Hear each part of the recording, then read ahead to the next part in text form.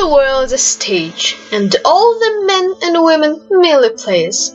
They have their exits and their entrances, and one man in his time plays many parts, his acts being 7 ages. The first the infant, mewling and puking in the nurse's arms. Then the whining schoolboy with his satchel and shining boiling face, creeping like snail unwillingly to school.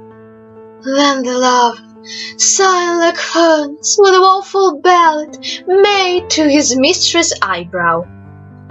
Then a soldier, full of strange oaths and beady like the pod, jealous and on, sudden and quick and quarrel, seeking the bubble reputation even in the cannon's mouth.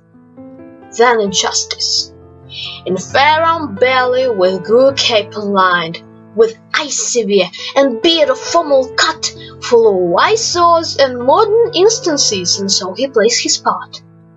The 6 age shifts into lean and sleepy pantaloon, with spectacles on nose and pouch on side. His youthful halls well saved, a well too wide for his shrunk shunk, and his big manly voice turning again to a childish treble, pipes and whistles in his sound.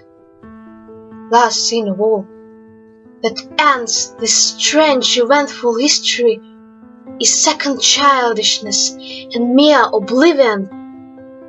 Sans teeth, sans eyes, sans taste, sans everything.